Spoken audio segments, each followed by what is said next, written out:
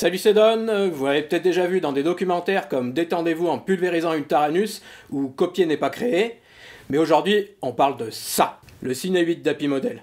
Un cinewhoop sur ma chaîne? Ouais, je vais vous expliquer pourquoi. Pourquoi? Premièrement parce que cette machine est actuellement à 85 € sur Makerfire avec mon coupon Ingridon FPV qui vous fait 5%. 85 €, ce qui fait à peu près 100 $. Et ça en fait un parfait donneur d'organes pour monter une machine entre 2 et 3 pouces. Donc je vais vous présenter la machine, vous en parler, et puis à la fin de la vidéo, j'en ferai autre chose avec. La machine est fournie en kit. Il vous faudra donc toute la monter.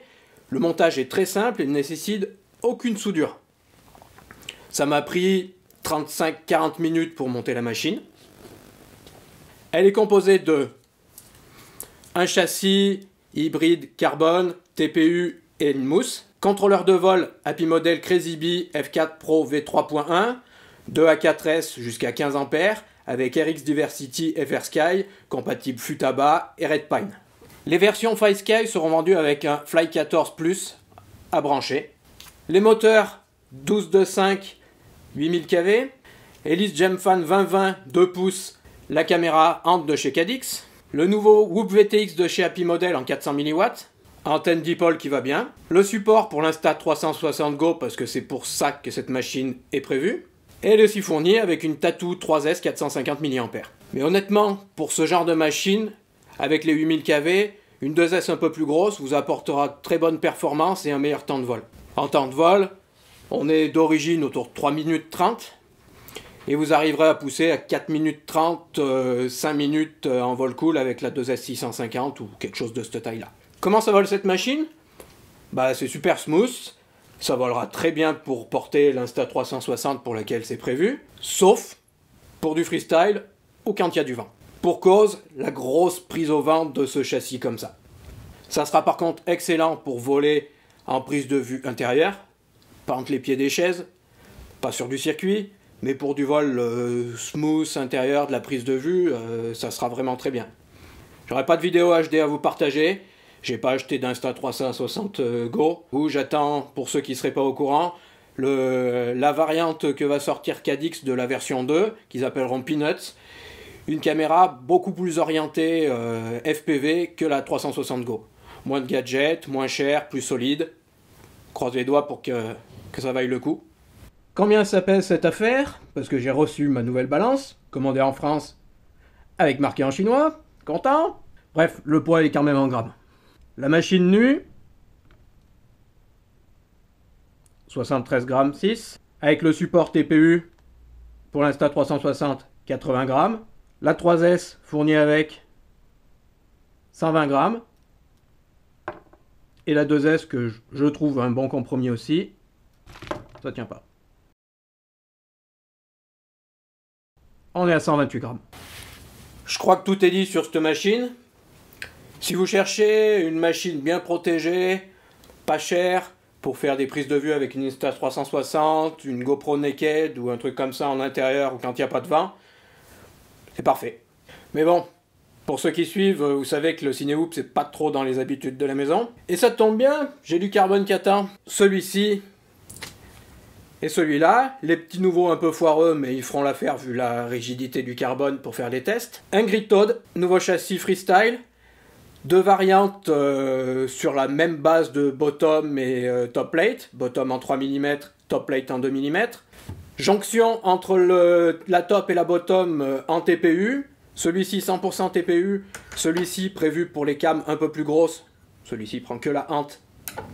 Celui-ci, vous pourrez mettre toutes les nanocams, voire même les splits dedans. Et il a des renforts en carbone entre les deux plaques. Pour vous dire, on peut y aller. Ça va encaisser. Les barres de renfort, optionnelles. Vous pouvez monter sur l'un ou sur l'autre. Fixation FC Whoop uniquement. Whoop to speak, pas de 16-16, pas de 20-20.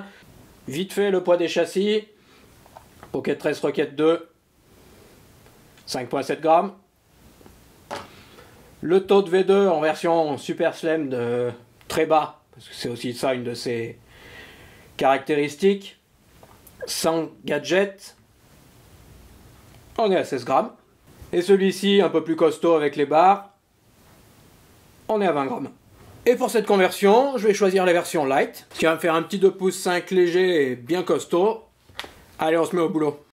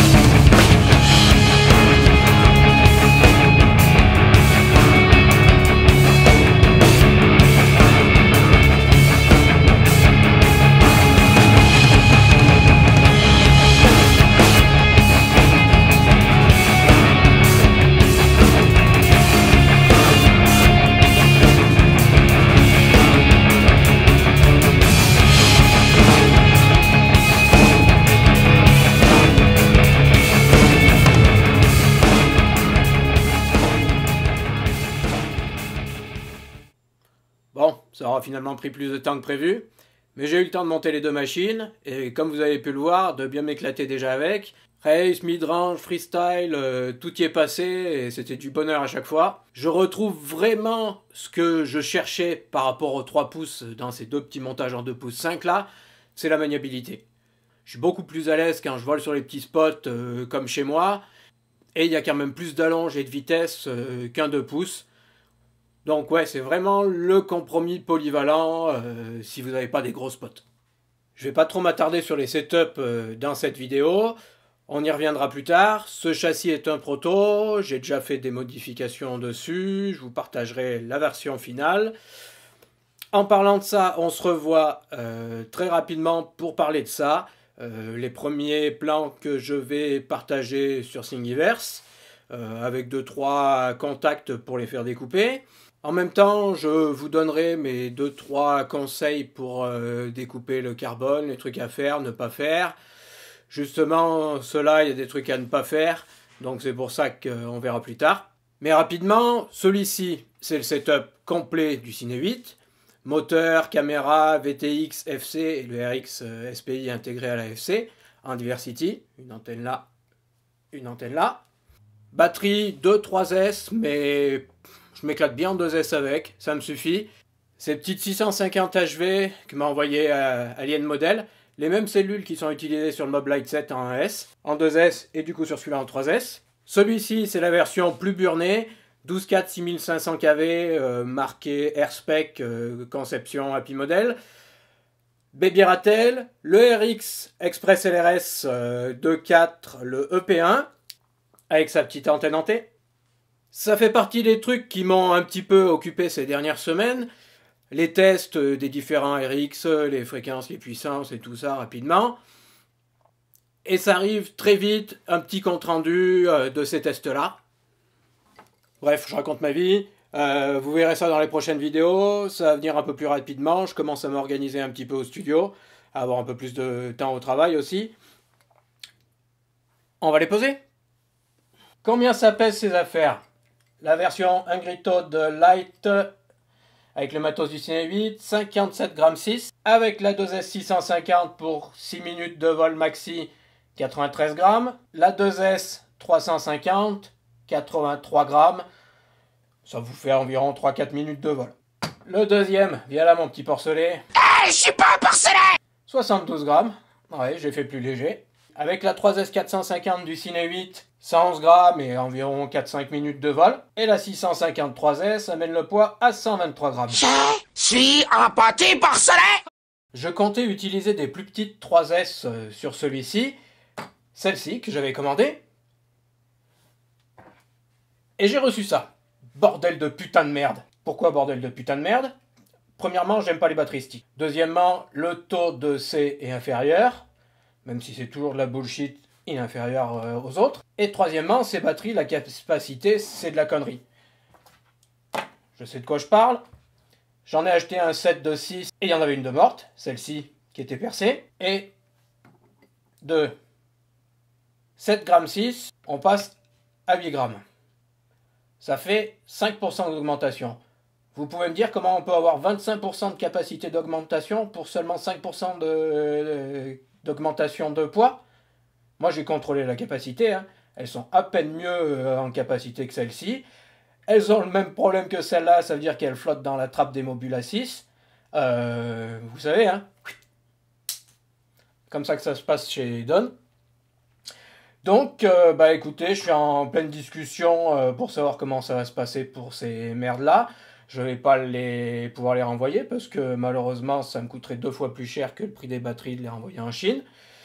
Mais ouais, c'est les tests des autres que les jaunes en 380 mAh. Pour info, les cellules ne font pas 8 grammes, elles font 10 grammes, ce qui est quand même beaucoup plus cohérent pour une cellule de 380 mAh. Celle-ci, pour ceux qui se posent la question, ça fait 26 grammes. Et sur celui-ci, avec la batterie, ça nous fait du 84 grammes. Je vais quand même le tester comme ça, je vous dirai. Là, je les ai reçus aujourd'hui et ils tombent des cordes. Donc, bon. Bref, fini pour la partie batterie. Voilà, cette vidéo touche à sa fin. On a fait le tour des machines. Désolé Happymodel, j'ai pas pu m'empêcher une fois de plus de bidouiller et je ne regrette pas. On se verra aussi pour parler de carbone, mes 2-3 tips et surtout les plans du 3 pouces que je vais publier avec les contacts pour le faire découper. Comme promis, c'est enfin là pour monter un 3 pouces de race, un Pocket Race Rocket sur mon châssis V3 et bien sûr 2-3 autres conneries. Allez, bisous tout le monde!